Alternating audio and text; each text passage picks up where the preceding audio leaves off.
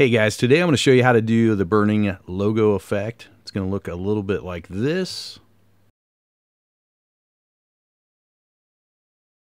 So this procedure is going to take the use of Fusion, and we're going to get in depth in how to use this, but it's really pretty simple to put together if you know how to do it, but I will show you the steps. Hey, and if you're looking for a pre-made template that you can drag and drop right onto your own images, I'll tell you a little bit later in this video on how to get that. We want to start with a Fusion composition. In this case, I've got one that's about 8 seconds here, and to get to that, you go to your effects library. Under effects here, there's a Fusion composition. Just drag that onto your timeline there.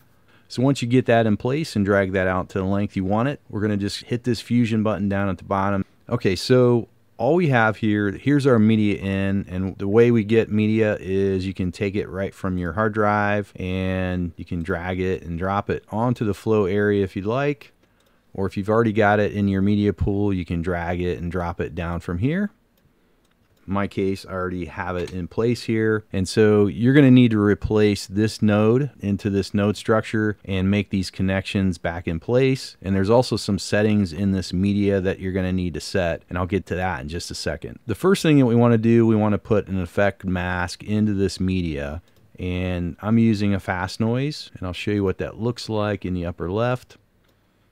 So I have a few different settings on this. I've given it some more detail. I've bumped that up to about 14. And I've slightly adjusted the contrast up to about 1.57 just to make that a little bit sharper. You can see it's very cloudy there, or we can go up a little bit more here. I'm keeping the center the same. The brightness, I want to turn that down so it's not affecting it quite so sharply. It's kind of going to be a faded effect. And the scale, you can set what you want, but I like the look of about just under 7. To me, that looked pretty good. I've put a little bit of an angle on there.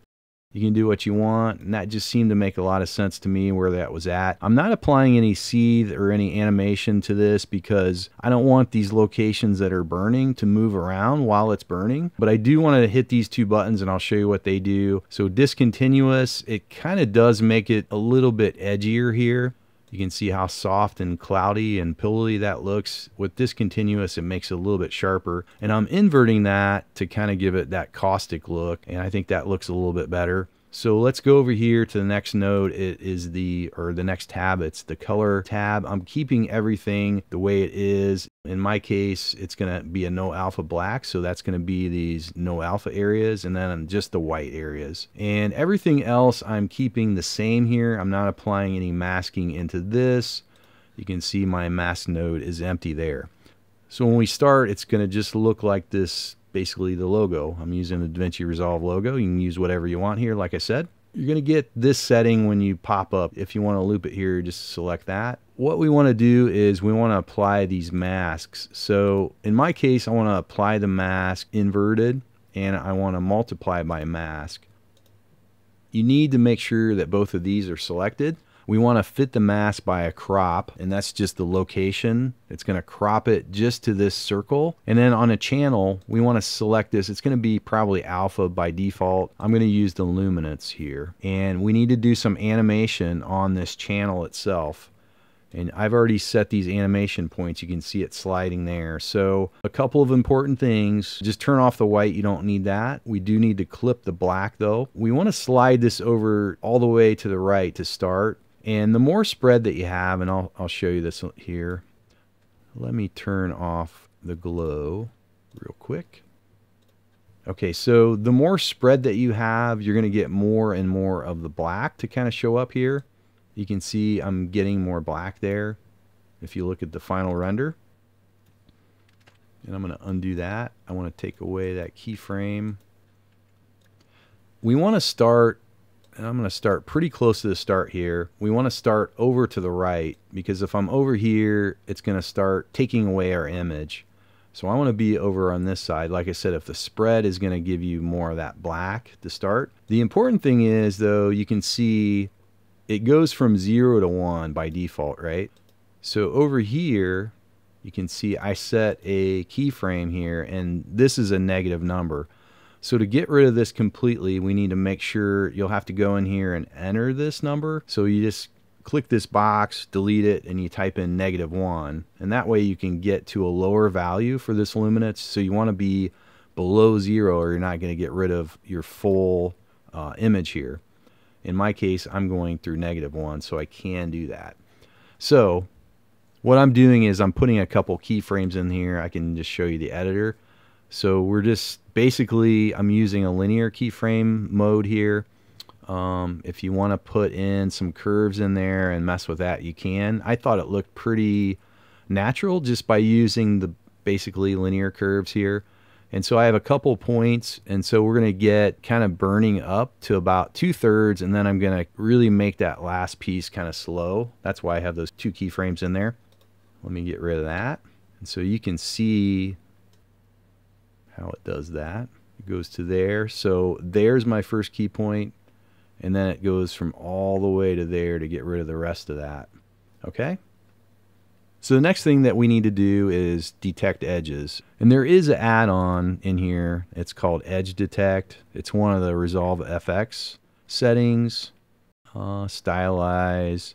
And it's called Edge Detect here. It doesn't really do what I want to do. In this case, I just want to pick up these edges and I want to do damage to them. So I'm applying 2 effects and I'm using color generators to do that. So the first one that I'm applying is a burnt look, kind of that black look, and that's this one. This one is kind of that glowing edge as it's burning away.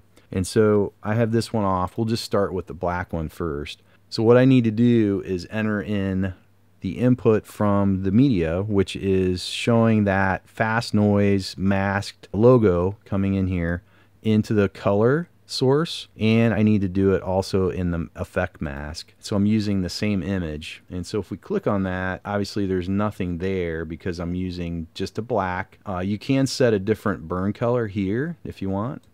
So if you wanted to set a yellow burn color, you do it there. I'm using a black. And so these settings I need to multiply by my mask there, and I'm going to crop again, and I'm looking just for the alpha there. And as you can see, I'm not doing any animation on these channels here, but I am going to clip the black. And so that gives you that burning edge. You can see it black there. So it kind of turns black before you get the glowing edge. And then we want to go down into a merge. We want to merge that with the original image. So that's my first merge. So the original image is on the background, and then I'm putting this burning, kind of these burn marks up on top so we can see those. So that goes in the foreground. So going back to the color generator, I'll turn that back on. This edge, this one took me a little bit longer to figure out how to do, but I'm doing the same thing.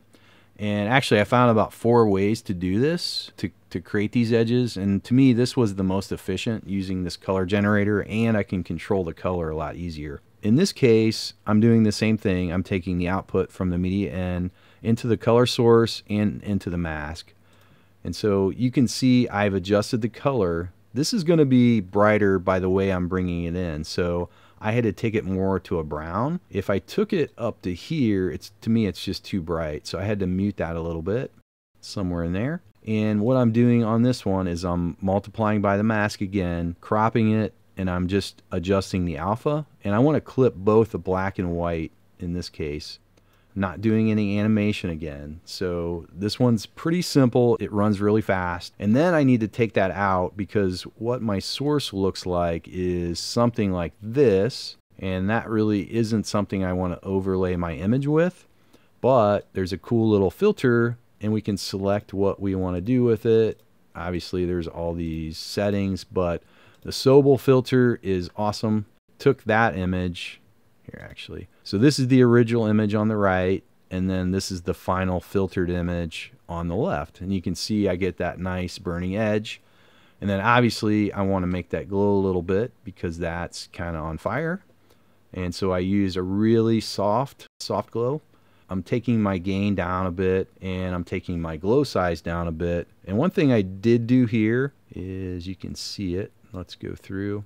You can see my gain is adjusting because as something's burning, it's going to be kind of dynamic, the glow is. And so what I wanted to do to get that dynamic action of that glow is put a modifier on here. And what I did is I just use a perturb. And so you can set the range that the perturb is affecting. In this case, I'm just over 0.5. I didn't adjust the strength or seed. You can make it really pulse if you want to. You can turn these things up or change that value.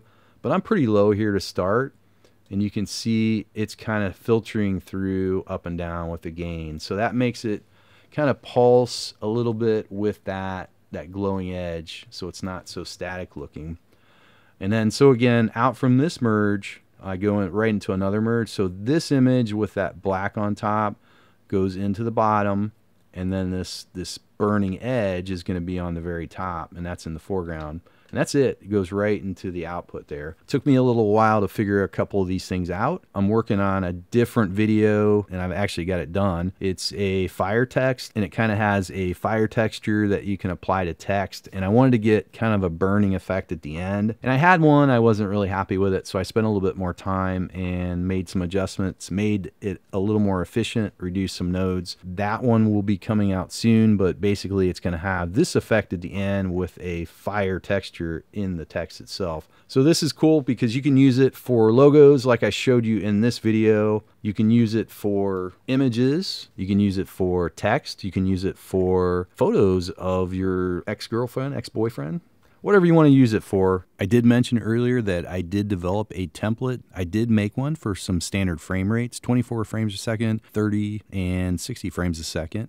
You can get that by visiting my website, digitalvectorstudios.com. Look for the link down in the description. And it's all pre-made. It's got some options for different settings, and you can easily load the files right from the template. So it's super easy to use, and it'll all be done for you. So if you had trouble following along or you just want to get it and save yourself some time, grab it there. So that one's available for only $3, and you can grab that. That's really cheap. Basically, you're helping cover the cost of my bandwidth for some of these downloads. Just support the channel a little bit. If you're another YouTuber out there, please don't copy this and post it on your website or offer this to others. I took a lot of time to develop this. Hopefully you can respect that.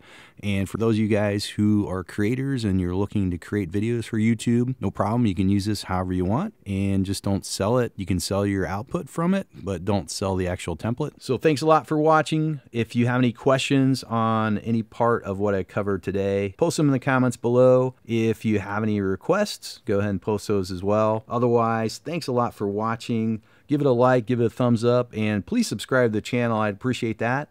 Take care, everybody.